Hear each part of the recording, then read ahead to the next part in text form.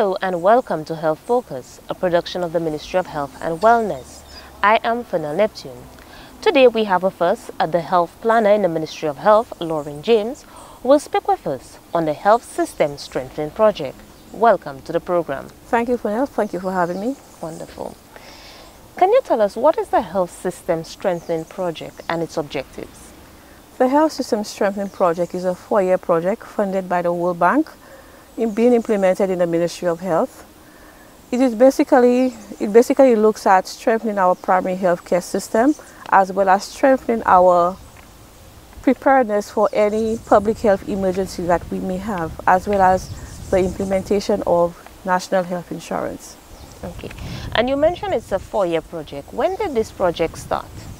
It started approximately a year and a half ago. Basically, for the first year, we were busy preparing the project unit for the implementation of the project. But it is fully fledged now, and it is ongoing now. Okay, and who is the, which organization is funding this project, and what is the total cost? The World Bank is funding this project to a tune of $25 million US. What are the different areas to be achieved under this program? First of all, let me just give a brief background as to why this project came about.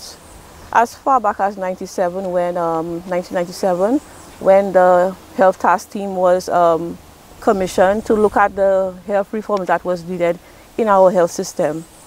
Basically, they came in for a health sector reform white paper, which basically outlined a number of areas that need strengthening within our primary healthcare system, our health system as a whole, sorry. It looked at the financing, it looked at our primary healthcare, looked at the burden of disease and what needed strengthening to address those issues. So basically, right now, although we had all these that dream list, there was really no funding for that. But right now, you could say that we actually got what we wanted from way back when. So we actually have the financing now to implement all that we have been seeking to do in the health system. Basically, we have 4 components under this project. We have the first component, which looks at the implementation of our essential benefits package, which really is the implementation of the health insurance. We have the second component, which looks at the strengthening of primary healthcare system, and which also look at the implementation of a pilot program for the performance-based financing program.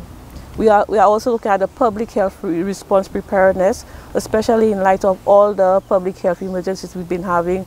For example, Zika, chikungunya, we had SARS, there was Ebola, and now we have COVID-19. So we recognize the need to strengthen that aspect of our response. The third component looks at basically the overhead costs for running the project.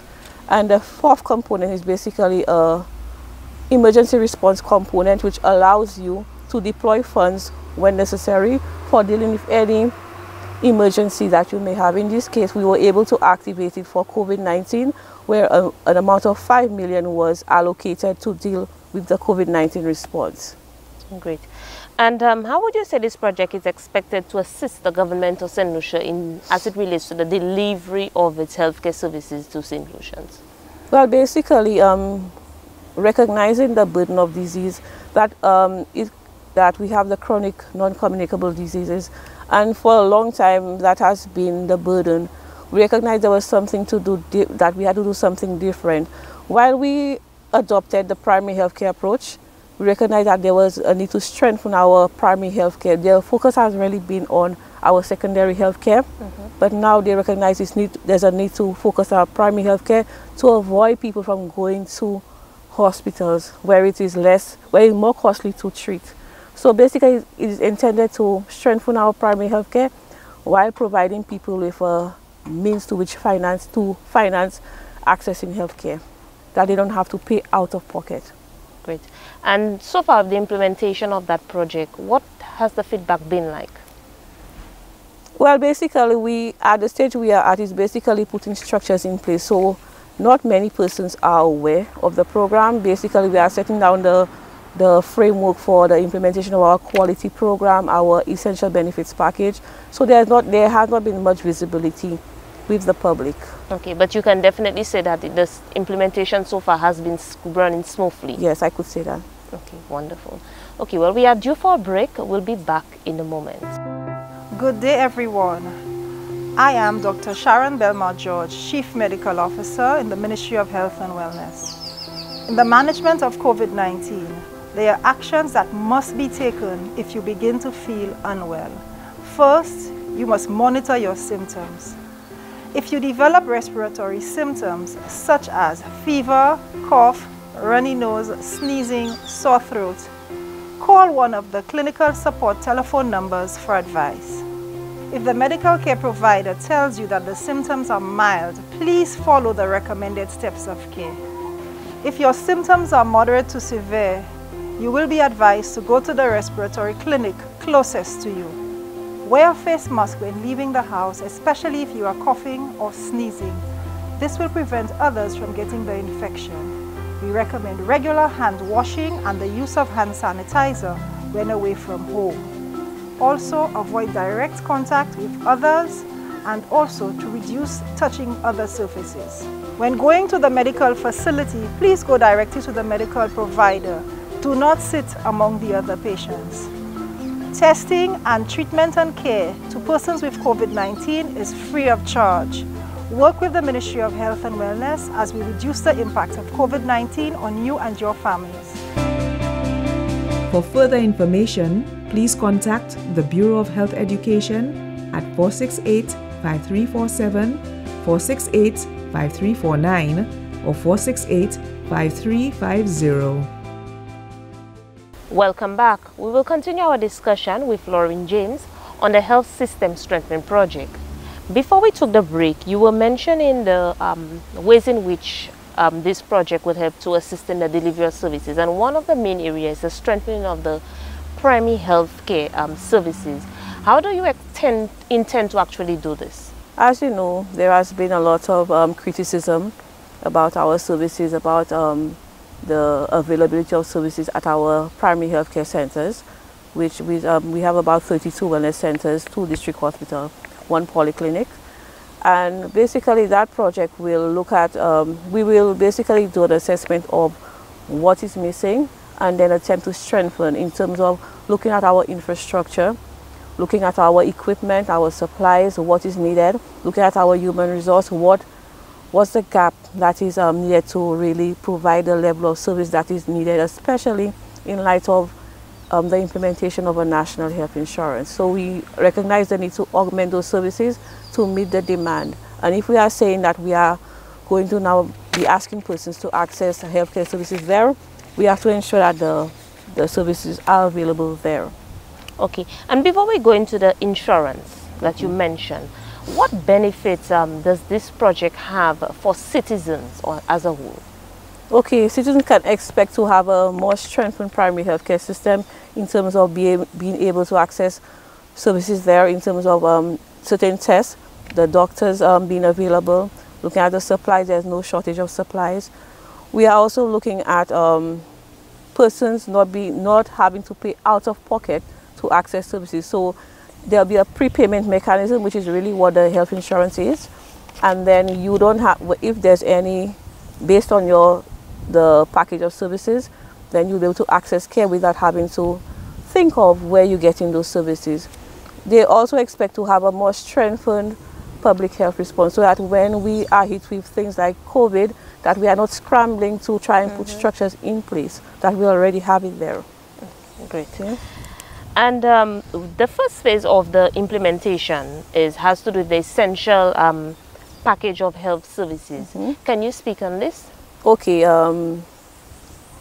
Basically, what the ministry has done is to determine a first basic package of health services that includes a number of key areas based on our burden of disease. Because as you know, no one country can provide the whole gambit of services in the health sector. So we have to start small, and then we will be requiring persons to pay a premium for this package, prepay, so that whenever that they need to access that, they don't have to pay out of pocket. The first phase is supposed to be launched sometime this year, and persons can expect to not pay out of pocket for the services in the package. Okay. And can you speak a little more as it relates to the insurance? that you The insurance is basically, the policy direction is that to employ the services of private health insurers to provide this coverage for persons. We have been in discussions with different stakeholders already about the need for the health insurance for the private health insurer. And basically they would be covering the population, and persons will be able to claim when they go to the different healthcare facilities that they'd have some card to provide, and they wouldn't have to pay out of pocket. Okay. So that would be the first phase of the, although a small package, but services that are really required at this point in time. Okay, so right now you're only at the first phase of the project. Yeah, we're looking at the implementation of the first phase. That is just a smaller package, and as the fiscal space becomes better, that we are hoping to expand this package to include more services. Okay, and it also benefits not just the citizen but also healthcare providers. Yes, that persons that the healthcare system will be able to generate the much needed cash that is that's needed to continue services. So we could expect that both private and the public sector would benefit from this new financing mechanism. It's really more of a financing mechanism for the health system, that we are able to generate the needed cash to keep the services going at a certain level of quality. Great. And what final message would you like to leave with St. Lucians as it relates to the health system strengthening project? For some of them, they might not know about that project. Well, what this project aims to do is really to strengthen all of the weaknesses that persons have been clamoring about in terms of going to health centers and not be able to see a doctor, or the tests are not available. The project is basically geared towards that. The government has recognized the need for persons to be able to access services without having to think about where the money is coming from. So it is really a mechanism to really remedy all the issues that we have been seeing in the health system for a while now in terms of quality, financing, etc. So the government has actually put its money where its mouth is, and then now we have the money to implement all the measures that we have been seeking for so long. Okay. So we can definitely say that as time goes, persons will definitely get to see the benefits, yes, under this project. That's correct. Wonderful. Well, thank you so much for being part of our program today. It was definitely a pleasure providing us with such valuable information on the Health System Strengthening Project. Thank you. Thank you, Fennel. Thank you. Well, that's how we come to the end of Health Focus. On behalf of the entire production team, I am Fennel Neptune. Thanks for watching.